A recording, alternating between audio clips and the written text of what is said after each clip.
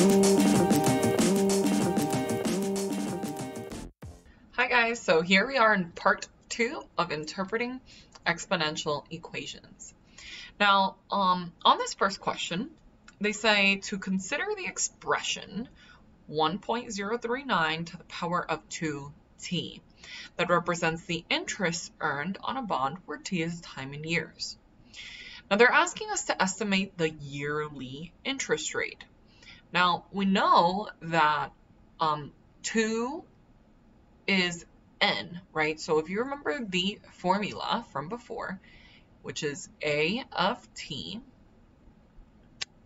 this is for compounding interest, equals p times 1 plus r divided by n to the power of n times t, where n represents the number of times in the year that the interest is accumulated. So with knowing that n is 2, that tells us that this is twice in the year or semi-annually, right? Now, the question here says to estimate the yearly interest rate. Well, we know that the interest rate is first the rate itself, the rate part of this, right, we add to 1. So the rate part of it is the 0.039, right? If we look just in the parentheses, it would be 1 plus this number, right, to the power of 2t. So the rate part of it, 0.039, is where that is the part where you have the rate divided by the number of times.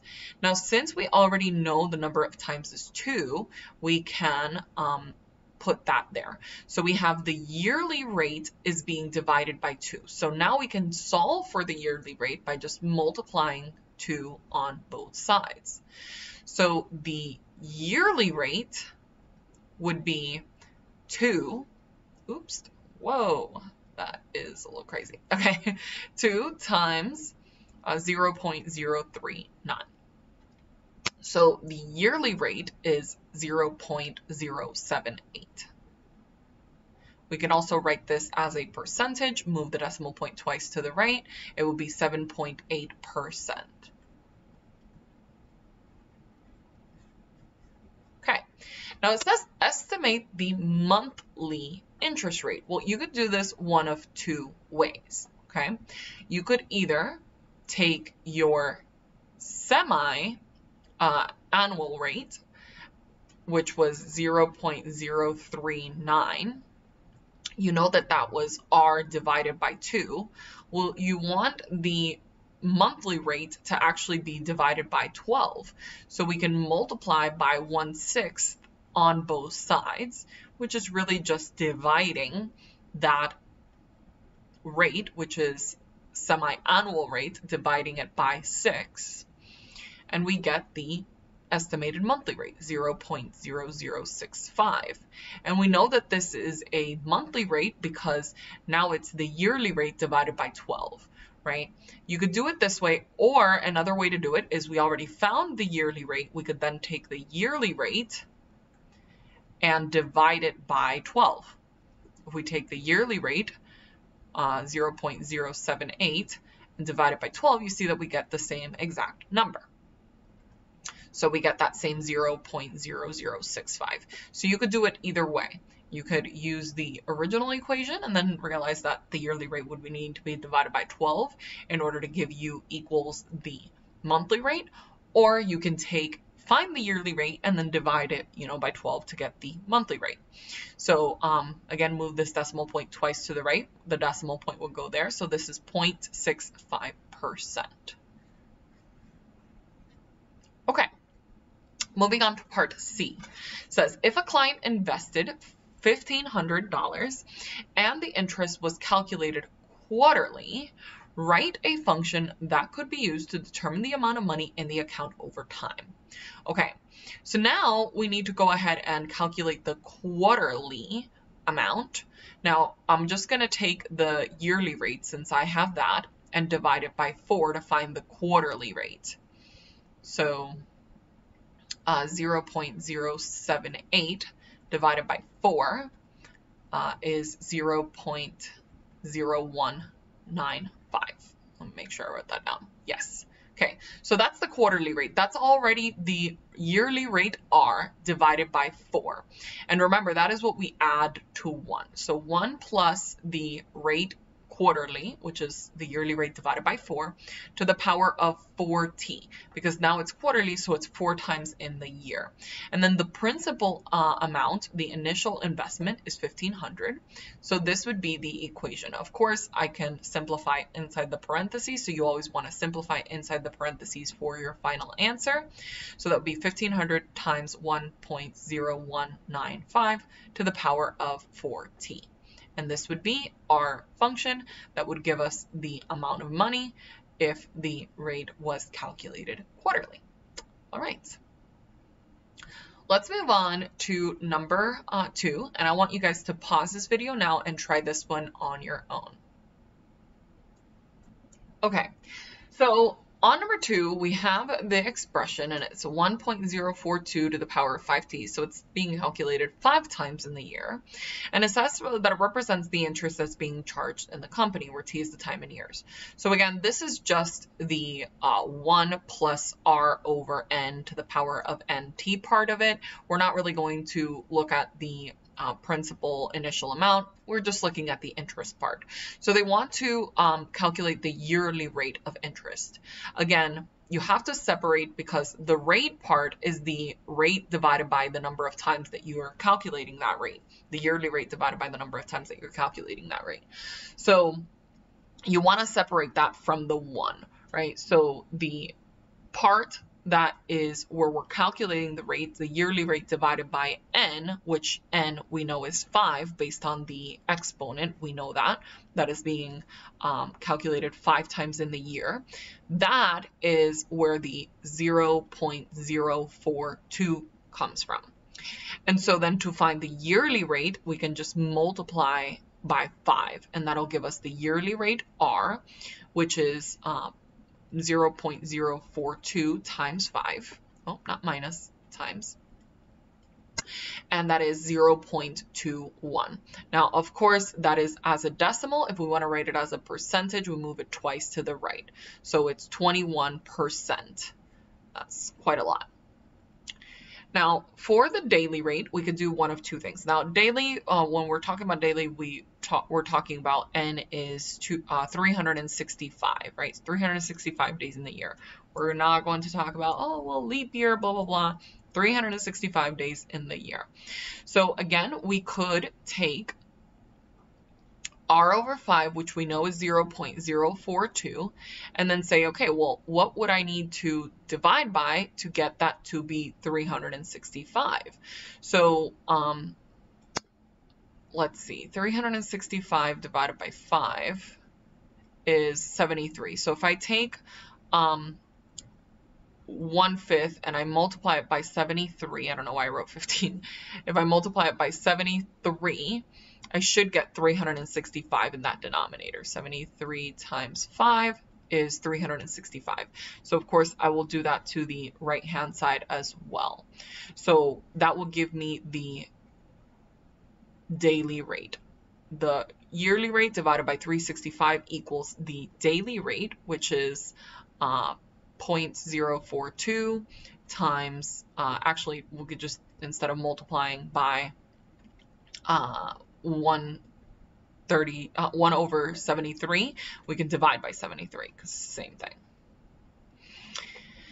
So that's pretty small, 0.0000575, blah, blah, blah.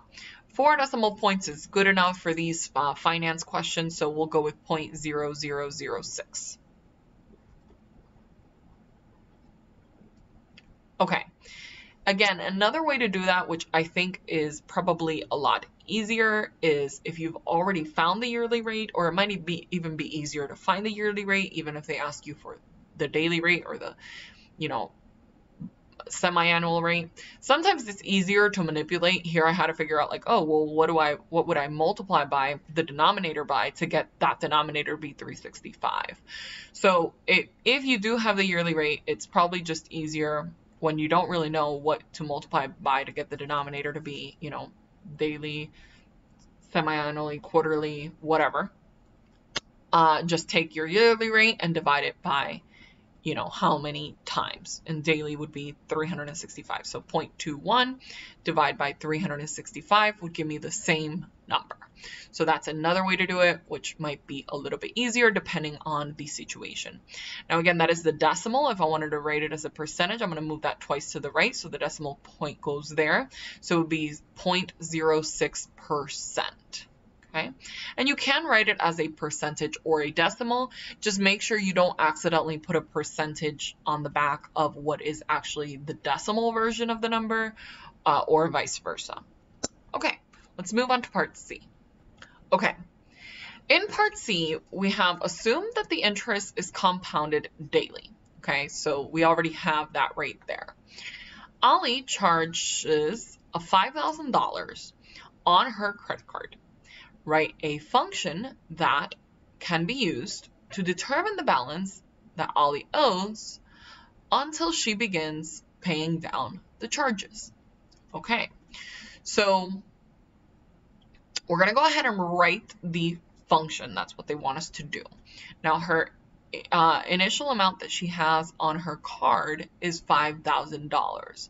But this is a little different because we need to figure out the function that can be used to determine the balance that is owed.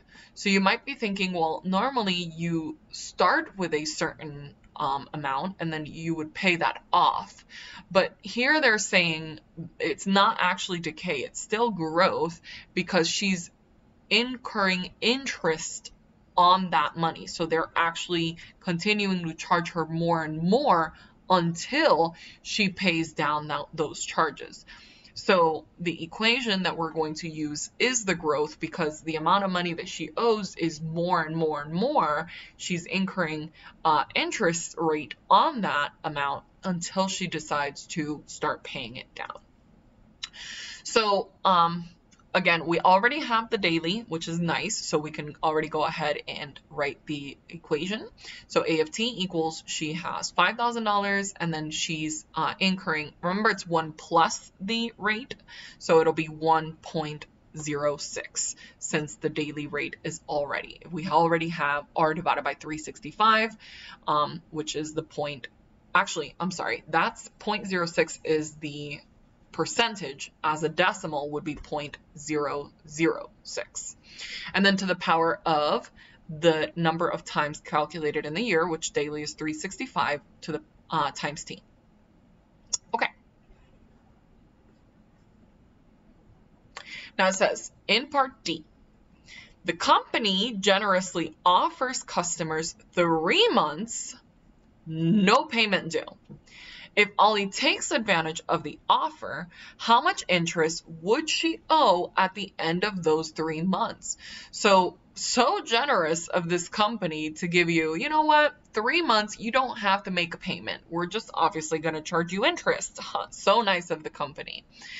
So they're asking us, she doesn't pay for 3 months. How much would she owe? Now, they are saying to assume, right, because normally months do vary in days, right? If we're in February, it's usually like 28. And then in other days, it might be 30 or it might be 31. They're just saying assume there are 30 days in the month. So in 3 months, 3 times 30, that would be a total of 90 days. Okay, so now normally, right, we would have T, which is T is the number of years that have passed. But here we're not looking at the number of years. We're looking at a specific number of days. So multiplying 365 by the number of years won't do anything for us because there hasn't been number of years. There's just been amount of days that have passed. So the power itself would just be 90. Because the whole point of having the 365 times t is if you have a number of years, then that will calculate how many days total there are, right? 365 times the number of years. But there hasn't been certain number of years that have passed, just how many days. So the exponent itself would be 90. So I'm just going to go ahead and calculate this using my calculator. So we have 5,000 times 1.0006 to the power of 90. So we get $5,277.34. Okay, now let's circle back to the question. Is always a good idea with this real world problems. What did they ask us to do? So they asked us how much interest does she owe? So interest is just how much was added on to that balance because she didn't pay for those 3 months. So it's not 5,277. That's the balance. That's how much now she owes total. But the initial $5,000 were charges that she made, not interest that she has to pay. The interest piece is whatever is above the 5,000. So she owes $277.34 in interest. All right. So let's move on to the challenge question. Okay, so I want you to go ahead and pause this video now and try this challenge question on your own. Okay, so this expression represents the interest that a bank pays on a savings account. What is the yearly interest rate? Okay, well, the power, notice that it is n is 1/4. Okay, so t is being multiplied by 1/4 here. T over 4 is the same thing as saying 1/4 times t. So n is actually 1/4. So how does that affect things? Well, normally we would have the yearly rate is being divided by n, which means that we would be dividing by 1/4. But that gives me a fraction within a fraction. So what I want to do is I want to, instead of saying dividing 1/4, I'm going to write it as multiplying the reciprocal of 1/4, multiplying 4, because it's the same thing. Writing r divided by 1/4 is the same thing as writing r times 4, multiplying the reciprocal. Dividing any number is the same as multiplying the reciprocal. So this will be our r divided by n equals the rate that we have here, which is 0.016. Again, the 1 part of it is just from the 1 plus the rate divided by n piece, okay? Don't forget, the principal does multiply in front, but the rate part of it comes from this piece where you have the exponent. So what is the yearly rate? Well, to find the yearly rate r, I will need to divide by 4 on both sides. So the yearly rate will be 0.016 divided by 4, which is 0.004. Now I'll write that as a percentage. Move your decimal point twice to the right, so we get 0.4%.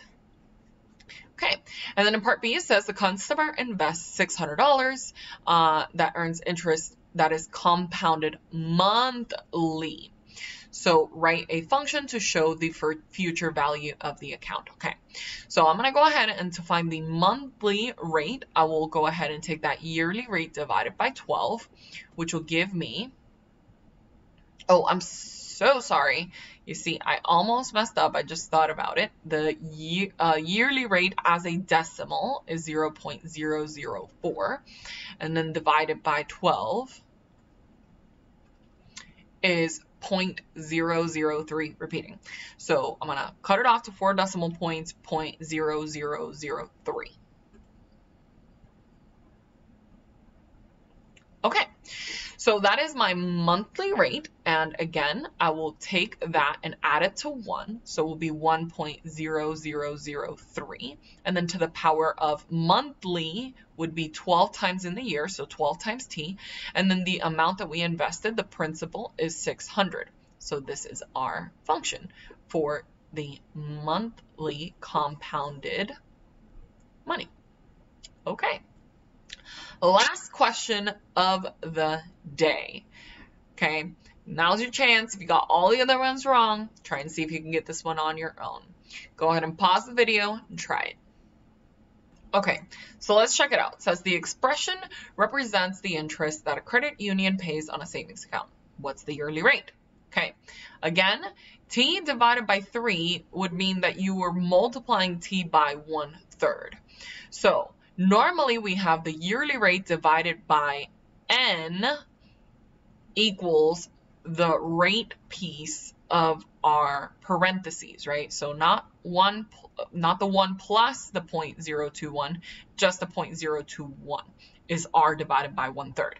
Now, saying r divided by 1/3 is a little confusing. So I'm going to change dividing this number as multiplying the reciprocal. The reciprocal of 1/3 is 3. So this is r times 3. So how do I solve for r, the yearly rate? We'll divide 3 on both sides. So we end up with r is, the yearly rate is 0.021 divided by 3, which is 0.0007. And again, we can convert that to a decimal, move it twice to the right, and that would be 0.07%. What you use in the equation is the decimal. So, you can write it as a percentage or you can write it as a decimal. It really doesn't matter. I just usually write it as a percentage because usually rates, when you're talking about them, are talked about as percentages. But for the equation, we always need the decimal. Now, the last part, it says a customer invested $825 that is compounded monthly. Which of the following functions show the future value of the account? Now, monthly means that it is compounded 12 times in the year. So already I can cancel out B as the correct answer option because in the exponent we have 36 times t, which is incorrect. Next, I could look at the principal amount, but all of them are 825, so all of those are good. The only determining factor will be which is the correct monthly rate. So I'm just going to go ahead and take my yearly rate and divide it by 12, and that will give me my monthly rate. So I'm going to go ahead and divide that by 12. Ooh. Now that I'm looking at it, I think I added one too many zeros. So just kidding, guys. Let me go back for a second and move this decimal point a little bit off because I don't know why I saw an extra 0. So it's just 0.007. So that would mean as a percentage, it would be 0.7%. Okay, so the decimal was actually 0.007. So I apologize for that. Let's go ahead and fix that guy right there. Okay, so I'm going to go ahead and take 0.007 and divide that by 12, and we get 0.00058. So we got 0.00058. So we would, inside the parentheses, add that to 1. So this is incorrect, this is incorrect, this one is incorrect, this one is the only correct one. So the answer is D. All right, guys, so hopefully that video was helpful for you in compound interest, and I'll see you guys in the next one. Bye.